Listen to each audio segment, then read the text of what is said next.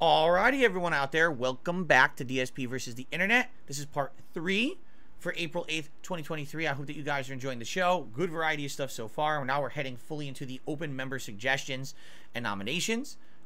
Thanks for watching. If you are enjoying the show, remember things like liking this video, leaving comments will help. In addition, if you would like to be part of the support of this channel and maybe participate in this event, become a member. Members are the people who submit these videos. Ultra members get their videos watched for sure on the show, while standard members kind of do first come, first serve. And that's what we're actually about to start watching right now. All right, so thank you. And here we go. What's next? What is this? A Tesla. Okay. This is the current model, 2023. This is the newest Tesla. So what are we doing in the Tesla? Why are we getting into it? Is a tour of a Tesla, maybe? A giant screen. I'm assuming that's standard for all Teslas, that huge screen. It's a hell of a wheel. It doesn't look like a wheel. It looks more like a, like you're piloting a fucking ship or something. Oh my god, is that miles per hour? Or is that kilometers? This part of the German Autobahn has no speed limit. High-speed test performed by an experienced driver. So this is kilometers per hour. This is not miles per hour.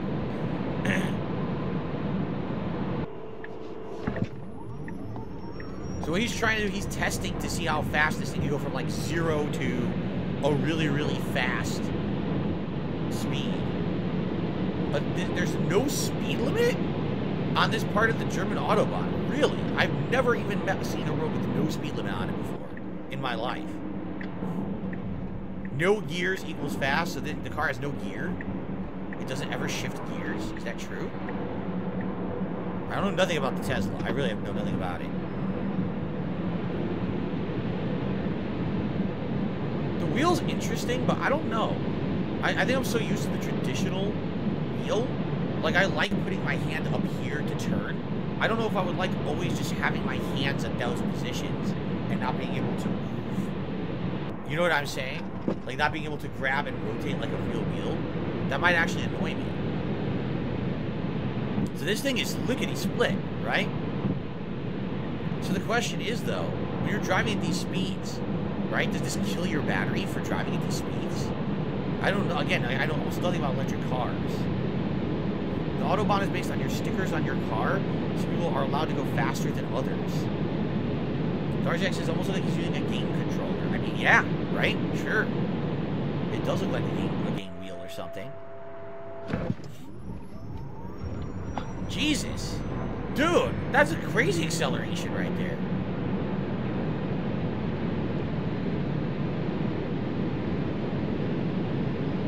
That's cool. It also makes me very nervous for people driving these cars. Like, not realizing the power that they have. You know what I'm saying? Oh, it's almost done. This is the top speed on the Autobahn. No speed limit. It really makes me nervous about it. It does. Like, that this guy's gonna, like, not be paying attention. Fucking just driving into something because he doesn't realize you can go that fast, right? Well, that was interesting. I've never seen a Tesla before like that. So they're fast as shit. At least that was probably a high-end model, right? Oh, this is interesting. Someone had talked about this. In today's fast... Someone had talked about this a week or two ago. All right? So apparently there's a new bank that's opening. It's called FedNow. This is it. And apparently the way this bank is promoting themselves is that they will never have a hold on your funds. Like, the moment you receive money, you just get it. There's not, oh, the bank is closed for the weekend, wait till Monday. Or, oh, we're processing your check, wait 3 days for it to clear. Like, apparently it's supposed to be, like, instant money. But the question is, how does that work? Because banks have those holds for a reason. So, I guess we're about to find out. Paced world, time is money. More people, businesses, and organizations are demanding instant payments. That's why the Federal Reserve is developing the FedNow service, a safe and efficient instant payments infrastructure that will modernize the U.S. payment system. The FedNow service will give financial institutions the opportunity to innovate, enabling their customers to send and receive money in seconds, 24 hours a day, 7 days a week. The thing that gets me about this, though, is that this is over 2 years old. So what happened? Like, what's taking so long, right? 365 days a year. Funds will settle between financial institutions in real time, which means there's no buildup of interbank obligations. Right. And end users will have access to the funds in seconds. How will the FedNow service work? Imagine the owner of a coffee shop is running low on coffee beans and needs to schedule a quick delivery. She places an order, and the coffee bean company sends her a request for payment. She responds to the request for payment and pays for the coffee beans right then and there through an app from her credit union, which uses the FedNow service. Once she initiates the payment, her credit union screens the payment and sends an ISO 20022 compliant payment message, either directly or through a service provider to the FedNow service over the Federal Reserve's FedLine network. I wish I knew what that was. The FedNow service instantly validates the payment message and passes it along to the coffee bean supplier's bank. In real time, the supplier's bank confirms to the FedNow service that it intends to accept the payment, and the FedNow service debits and credits the master accounts of both the shop owners and the coffee bean supplier's financial institutions or the master accounts of their correspondents. So the FedNow is basically going to be a middleman, and the middleman is going to do the payments instantly, and then the banks will catch up with it after the fact. But everyone appropriate will already have received their money, and therefore this is putting all the liability on FedNow, right? All of it. So the question is this going to lead to mass fraud? Are there going to be people who are going to find ways to mess with FedNow? You know what I'm saying? Let's keep going. The FedNow service also immediately sends a payment message with an advice of credit to the supplier's bank and notifies the shop owner's credit union that settlement is complete. Finally, the supplier's bank credits the supplier's account in near real time, making the funds available. The supplier's bank will have the option of sending a confirmation to the shop owner's credit union that the payment has been posted to the supplier's account, providing the coffee shop owner with certainty that the payment was received. The FedNow service will be designed to be flexible and support a broad range of potential use cases. Banks, credit unions, and other industry providers can use it as a springboard for innovation to support a range of applications such as account-to-account transfers and bill pay.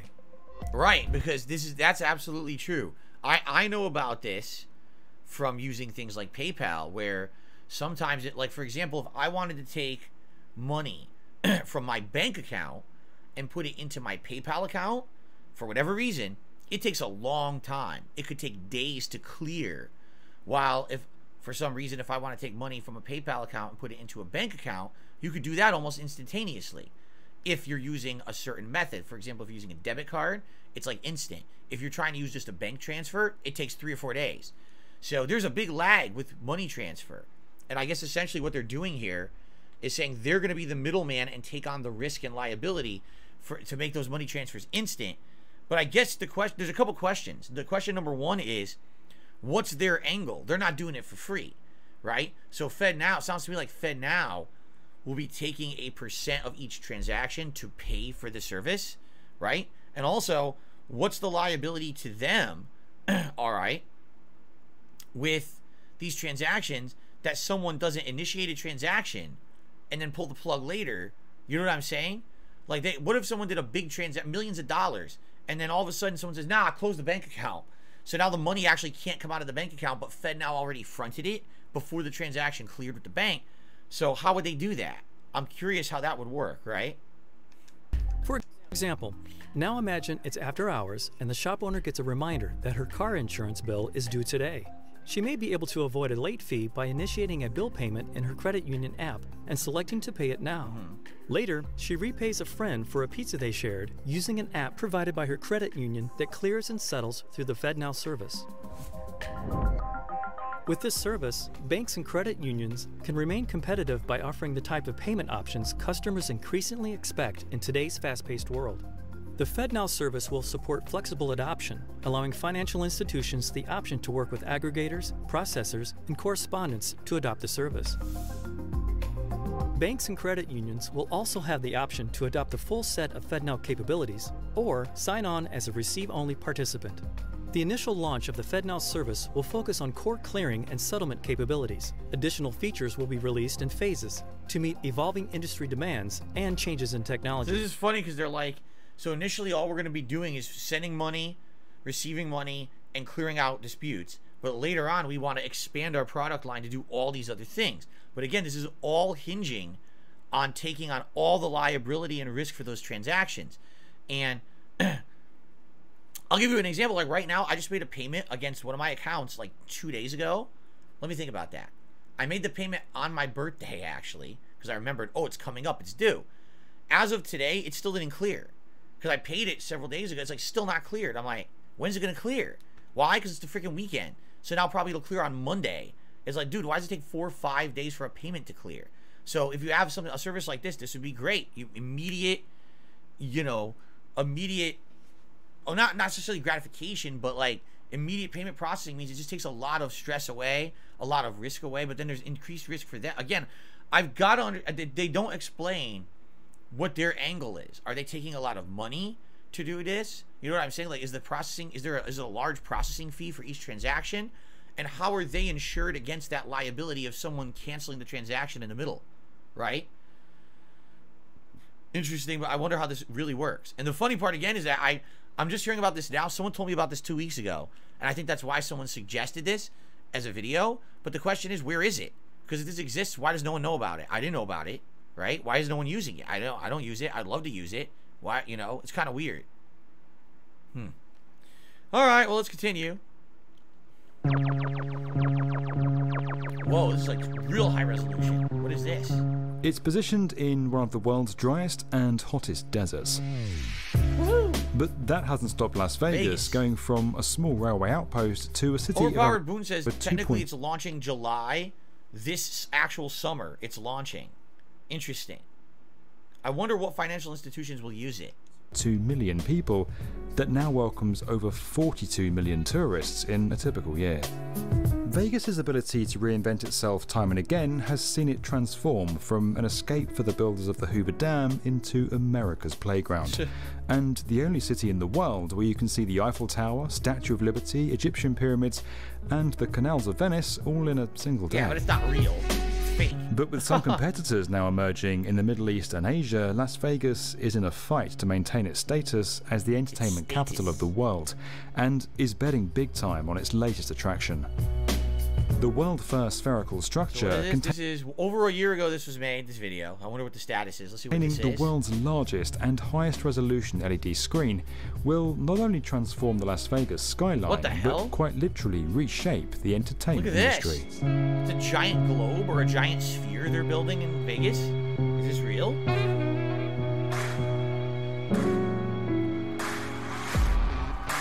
Since the days of Dean Martin and the Rat Pack in the 1960s, Las Vegas has been renowned for live entertainment, and between showcase fights and residencies from Lady Gaga, Celine Dion, Britney Spears and Magic Mike, the city is constantly raising the bar with what it has to offer.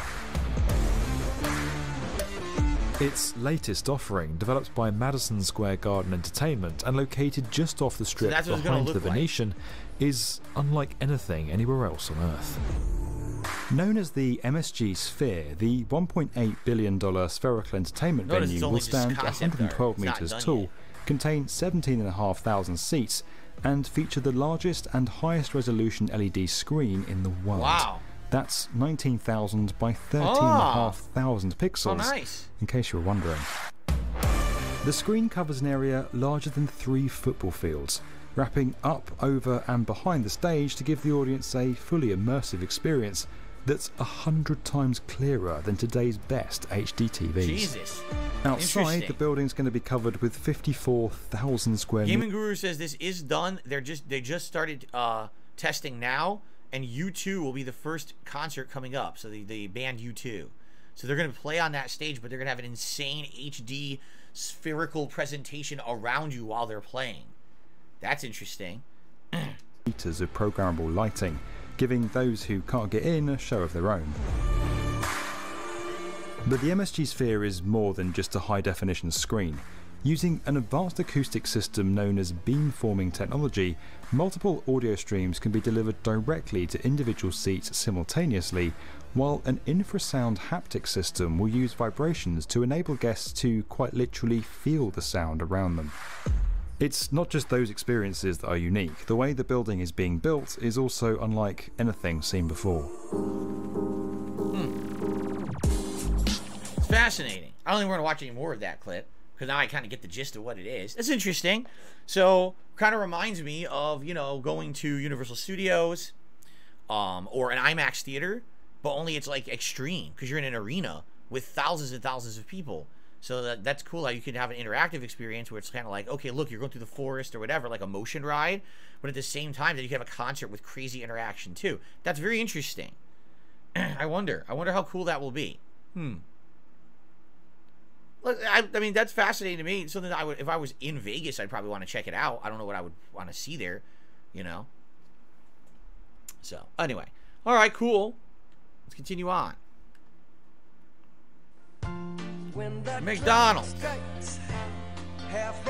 Oh my God, that's so disturbing. This is HD. It's like 60 frames per second HD. Mac tonight.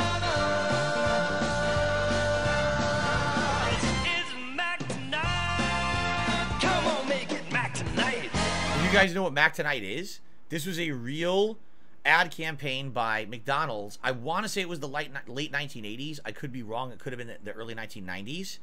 But what's up, Jay? Good to see you. But what it was is that guy, they called him the Moon Man. And his head was shaped like a moon.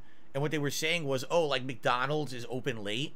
So you could come by McDonald's and get like a late night meal. Come get a Big Mac. Come get a salad. Come get some fries. Come get a soda or whatever. It was really weird. Because that guy, in this you can't tell because you can see this is like upscaled. They probably upscaled it for YouTube or something. But what he was a guy in like a rubber suit doing this, dancing around in these ads. It just looks so weird. It's like, really? Like, this is going to make me want to go get McDonald's at night? This guy dressed like a moon? I don't know. It was a weird thing, and there was a few different ads for it. And I remember it. Yeah, that's right. The Happy Meals had toys of him, the Moon Man, and everything. I remember all of that. It was very odd, a very odd time. The character's name is actually Mac Tonight. Oh, I didn't even know that. So his name is Mac Tonight. Weird. Disturbing and weird. All right, well, thanks for that one.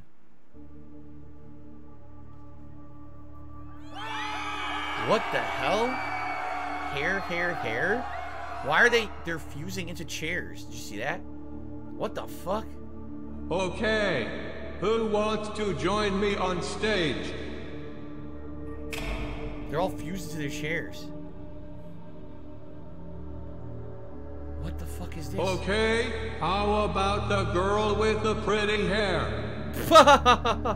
hair. Holy macaroni, that's me. Oh, look at that animation. Gotta love it. Okay, are you ready to sing my song? Yes, I'm ready. Yes, give me the mic. Whoa! This is definitely Nightmare Fuel stuff, man. What in the hell? Okay, let's hear it, girl.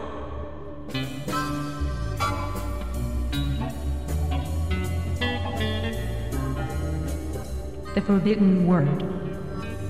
What? Hold on a second. You uttered the forbidden word. What? What did she say? I didn't even hear what she said. You are not welcome here anymore. Sorry, girl. If someone wants to take her away from here, go ahead. I volunteer. The T-pose. What are we watching? What is this? He absorbed her. And then he melted. Okay.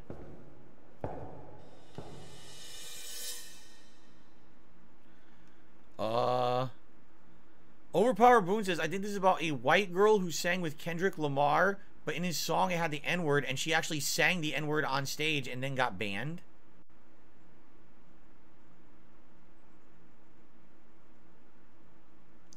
Well, that one went a little over my head. Number one, I don't even know who Kendrick Lamar is. And by the way, that video, I'm not kidding, that video we just watched is getting copyright claimed. So it says your stream may be temporarily blocked. So we stopped watching it now. So hopefully it stopped whatever that was. But, yeah. We might get claimed for that thing, of all things. That weird-ass animation. So let's let it settle for a minute before I hit play again, because we got to try to get it to settle up. just in case the stream gets shut down, which I hope it doesn't. I guess we'll find out what happens. If the stream does get shut down, you'll know why, and then I gotta start over again. Hopefully it didn't. So this is ferrets. This is an old one, a 14 to 15-year-old video. Ferrets. Huh.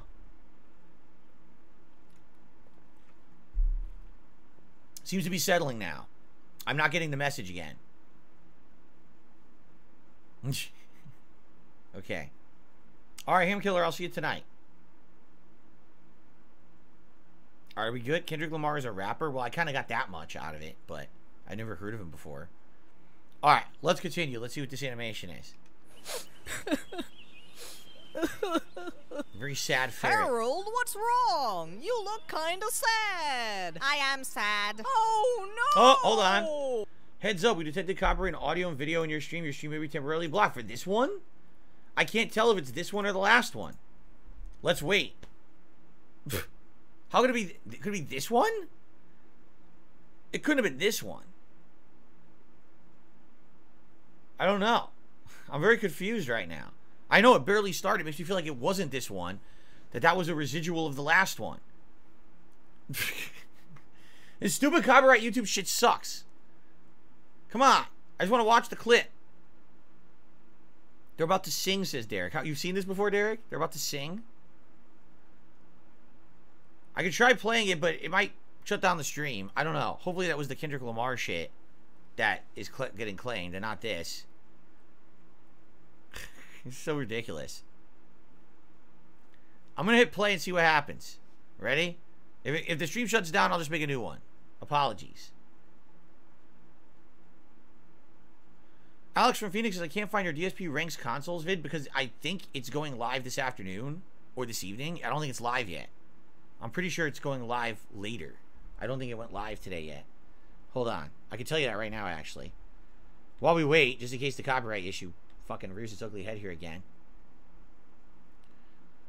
So, yeah, it's still scheduled. It's not live yet. It's today at 7 p.m.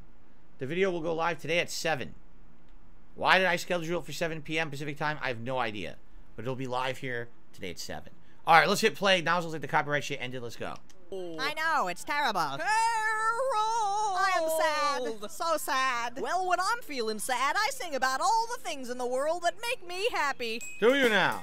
An apple pie, a bright blue sky, a breezy meadow in July, an ice cream bar, a shooting star, the sound of a steel guitar. That is wonderful. I love the sound of rain, wearing a hat and cane, Tiffany window panes, lovely to see. Frost on a windowsill, the feel of a dollar bill, vacations in Brazil fill me with glee. These are all the little things that make me smile. Great. This is all the stuff that makes life worthwhile. Everybody. Why do I feel like it's building up to a joke where they're going to say something ridiculous at the end of the song that's obviously inappropriate, right? Like he's going to say, like, slaughtering a village of innocents or something, right? Like, something's coming that's going to be ridiculous. I get the feeling. He knows the Holocaust was a lie. No, there you go. Oh, we're done. We're done. I didn't even have to go any further. That's it. We're done. I knew the line was coming. I absolutely knew it. There you go. No, this is not ultra member submissions. This is a regular submission from a member. Okay then. Let's sing about the things we like and don't be shy. Wait, what was that about the Holocaust? Yeah, see? Lace, a pretty face. Eugenics really makes the case. Oh my god. Counting sheeps and froggy leaps. Touching Harold inappropriately while he sleeps. What? Hey! I love the feel of grain, the screams of a man in pain. See? Blood coming down like rain, showering me. That everlasting thrill during the final kill. Body dumped in a landfill, got off scot-free. These are all the little things that make me smile. This is all the stuff that makes life worthwhile. It was a different time 15 years ago, is all I have to say. One day I will eat your brain and it'll be great. So let's sing about the things we like and meet your fate. That was, great. Thanks. You really cheered me up. You whore!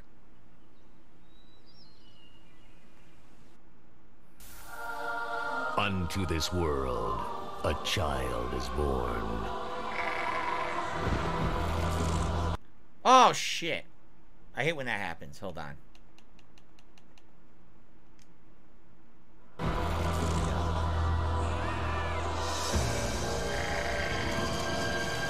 I think this is a Mad TV skit. I think it said that when I was adding it to the playlist. That's from that TV show, Mad TV, the comedy show, sketch comedy show. And by the way, we're about to just put the part after this one.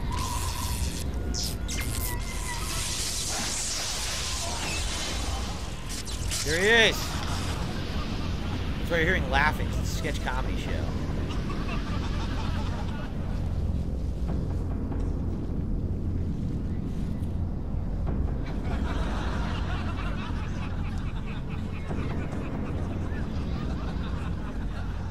Kind of looks like Mac tonight with that facial makeup. The three wise men. Enjoying the night air, my brother? Your robes, give them to me. Oh, I come bearing many gifts, but I assure you my robes are not among them. What are you? Some kind of wise guy? Well, actually, yes. He's back. Arnold Schwarzenegger is the Terminator in the greatest action story ever told. These cheesy skits, man. Search for the Son of God. Oh, guess what? Copyright, guys. So let's fast forward through the. Oh God, we'll watch this one in the next part. Yeah, copyright. I had a feeling because it was from a real TV show that one was going to get claimed. All right. Anyway, I got hit for the copyright. All right, guys. Thanks for watching. There's some weird stuff. Definitely some weird stuff in this week's episode. Thanks for watching DSP versus the Internet. We still got the second half of the show to go, but I just want to say thank you. We'll split the part here. Remember, you too can be a part of this action. You can be nominating the videos for me to watch next week. If you become a channel member today, you'll be able to nominate along with everyone else, first come, first serve. Or if you become an Ultra member, you're guaranteed to have your video watched. Those are the first few videos we watched today were all from Ultra members. So thank you for that. And, oh God. Thank you for that. And, we'll be back soon in the next part.